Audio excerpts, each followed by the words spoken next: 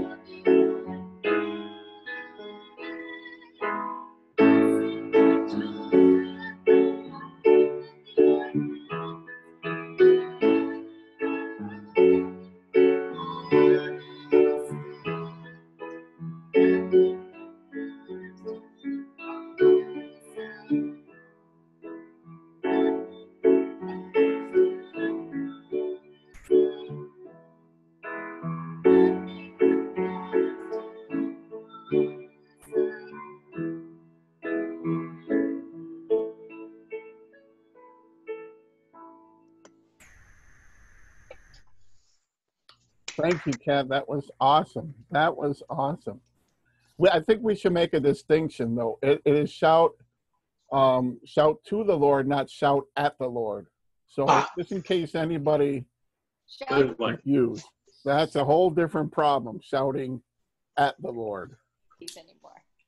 Okay. So appreciate your gift and your willingness, Kat. That's awesome. You know what I wish we could do if we had our class all together? I would be asking everybody, how has God been your comfort this week? And how has he been your shelter? And how has he been your refuge of strength? You know, those would be fun things to know right now, because every week, every day, we need him to be all of those things for us. And so I would wonder what he's doing in everybody's life. Sounds like a good 2-minute timeout. It does. We'll have to talk to someone about that. But you know what? And I tell you that I like that, because one of the things that was early on that was an event that people liked that they wanted to do again was a show and tell night, where we just had people bring something that's been important to them and then explain it. Maybe we can kind of combine that idea with the show and tell. Oh, That's wow. just a thought. That would be good. I think that would be good. I enjoyed show and tell. That was fun. Yeah, and I think we did that. I think in May or June. So I think we're going to do that I think we'll do that in September again. Just Or even, Greg, we could ask what their favorite verses have been during this time. So maybe they've got something that they want to show us, but then maybe they want to tell us their verse. So a show and a tell, and tell us why that verse is really important to them, because that would be cool. Yeah, a show and a kind of a show and tell in a different way. Yeah. Show us and then tell us, you know. Yeah, that'd be fun. Yeah, really good. I like really good. So let me get to the Bible verse. Who's reading the Bible verse? Did we decide? Linda, All right. it's a big one. Are we ready? I am. Yes. You are. Bible verse. Go into all the world and preach the gospel. Mark 16:15. Very good. Yeah. Bible verse. Bible verse. Go into all the world Go into all the world and preach the gospel. and preach the gospel. Mark 16:15. Mark 16:15. So you know, it was Sarah Ruffner's birthday yesterday. Oh, wow. So whenever it's somebody's birthday, I try to call them. This has nothing to do with preaching the gospel, by the way. And you know how we take a guess? I always say 100. Right. What'd she say? It was just kind of like a long pause, like I'm some kind of idiot or something. So then I keep it up. So I said, 125, and then another long pause, like I'm even more of an idiot. So I kind of got the picture she was getting tired of that stick. So I took a real guess. It does get old. I took a real guess. So I guess it's different in person, Oh, yeah. Everything's different in person, Greg. I guess. Yeah. We try. Yeah. What can we do? No, it's worth it. It was definitely worth it. So good story Right. today. Ready for the story. The story is about Jonah. We're going to need Jonah. What about Kevin? Is Kevin up for it? He's ready. It's a big part. Who did? Oh, you know what we should have sang? What? Singing? Who did swallow? Don't. Who did? Oh, Who did swallow? Don't. I guess sounds we like just did. You just did. You just did. Yeah. Who did swallow Jonah? Dum. Very good, Kat. Boy, you can see why you're getting letters from the White House now. Okay, Okay, we're gonna need God in this one, Greg. Oh, okay. Oh yeah. There we go. We're gonna need a captain I'll be the captain. and the king, queen of Nineveh. And I'll also be the queen of Nineveh. Okay, well, I think we're doing pretty good here. So we're gonna have to, okay, it's the name of this skit is called Jonah. Hopefully we have a fish. I hope we do. I hope we have a fish somewhere. I do. A big fish. Kevin would like to do Yeah, action. who wants to do action? I'll do action. Oh, Oh, you're going to do action. All right, Kevin's going to get ready. Okay, you guys ready? Set. yeah. Action. Wow. That was excellent. Very good. Thank you. Very All good. right. Jonah, played by Kevin, was a prophet. Jonah worked for God. Whee! It's a big job. All right, Whee! Jonah.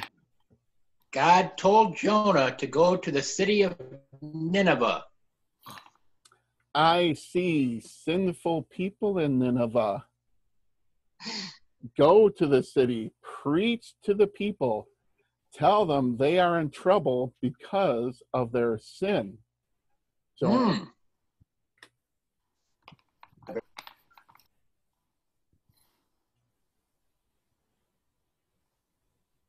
Uh-oh. We lost the narrator. Shall I just continue? Are we not? Oh, they're kind of back. Kind of back. Are you in there, John? What should we do, Greg? This is Want me to keep going? correct. It's with your Wi-Fi to the one called the bars. 1 second. Okay, Oh, they're coming. Are they coming back? We are having Yeah. technical They froze with John looking very stern, is. almost angry. Almost. So I want him to unfreeze because I'm starting to get scared. And I don't want, so it wasn't you or me. At least I don't think. I don't think so, because we're still moving. At So least we think we are. let's recap things for the people. So Kat got a letter from President Trump. And Jonah worked for God, and Oops, we lost Carver's. yeah, they're gonna probably sign back in. Hey, this is what we get for kind of live TV, is that He People- had lived. people find out things are tough. I mean, things are really tough. But I do like your idea about kind of sharing either a verse or something that encouraged people during this time, as well as something, maybe something from A God something. too. Yeah, Yep, I like it. I do like that. All right, that's should we good. give him a minute, or should we continue on? It took him a while to get back to us the last time. They did.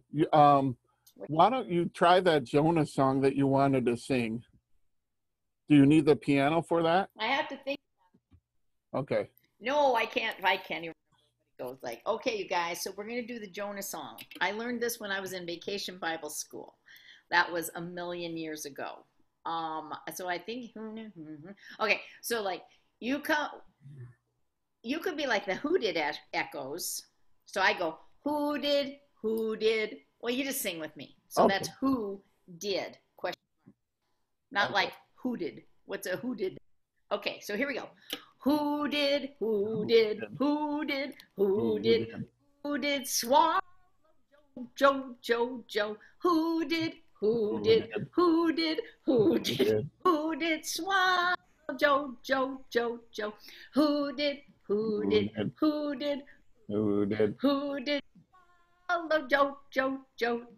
Who did swallow Jonah?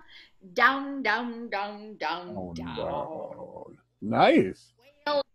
Whale did swallow Joe. This is a hit parade song. Whale did swallow Joe. Whale did swallow Joe. Oh. Well did swallow Jonah down. Down, down, down, down, down, down. All right. I'm sure that was to everyone. No. Let's pick up the story. Should we get back to our story, Greg? Yeah. How about we pick it up? All right.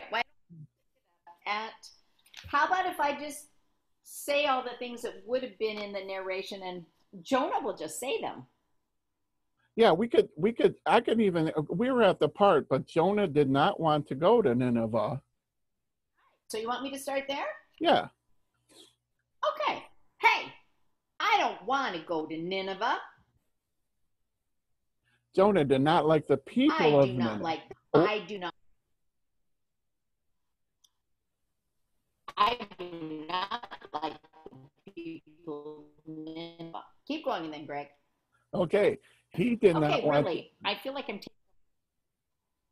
he did not want to we preach. need to start this over.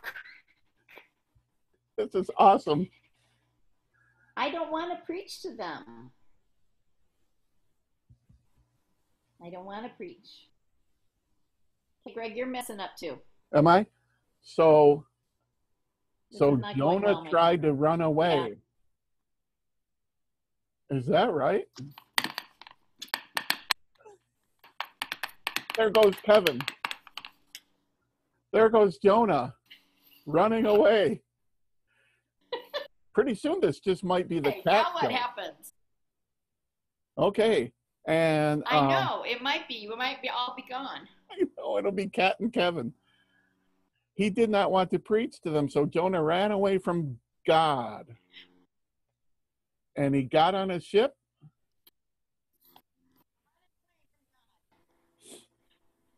He got on a ship for a 3-hour tour. Oh, no, that's another story. And sailed out to sea. So, but God knew where Jonah was. God knew where Jonah was, and God sent I love being out.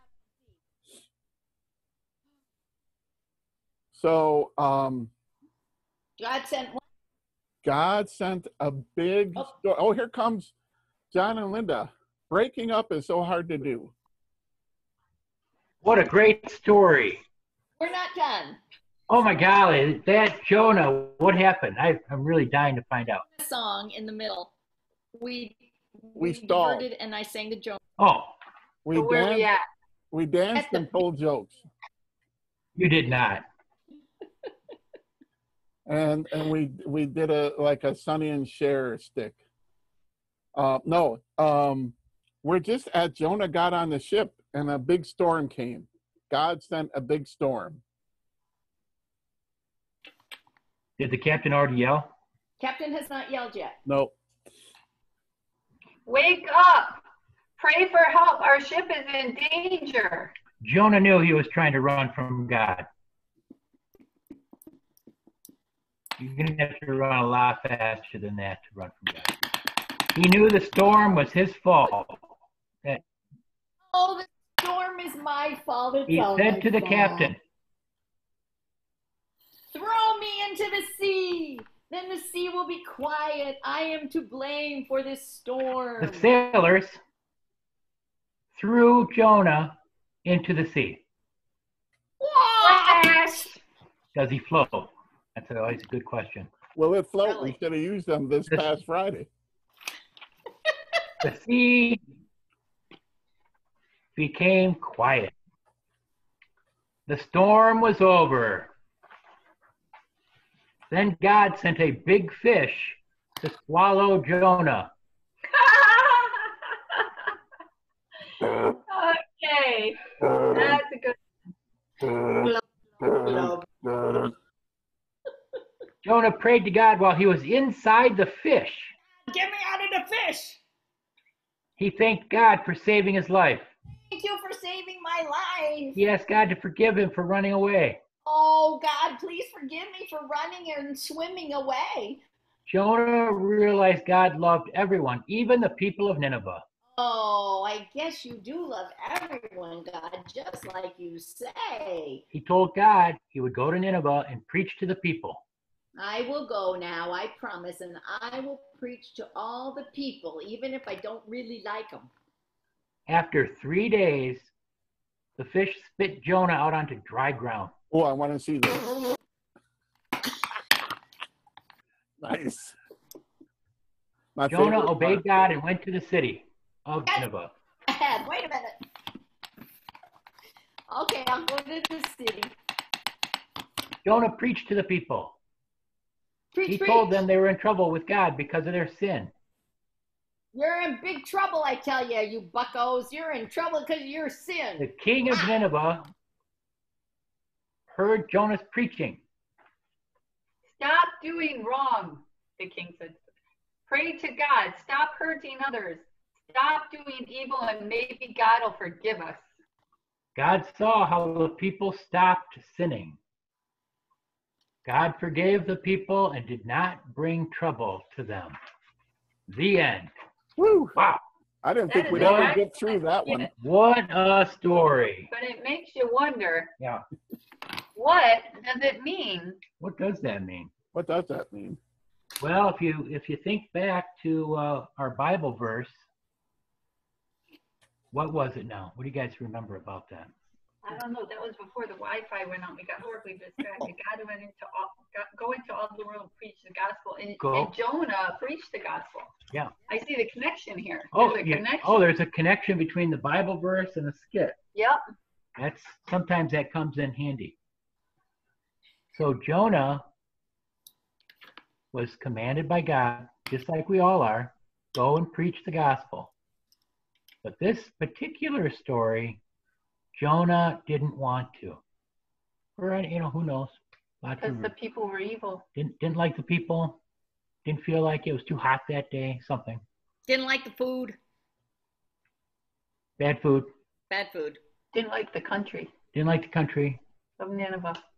But at the end of all things, after being in the belly of a whale for 3 days, he came out and he ended up preaching the good news, the gospel. So what is the gospel?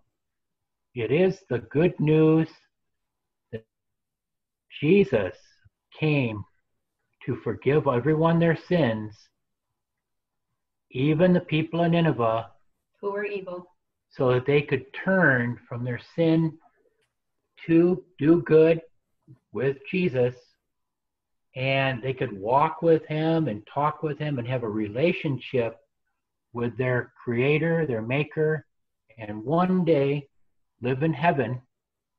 All those people in Nineveh are in heaven now, looking down on us, probably through Zoom of some description, probably with a better computer hookup.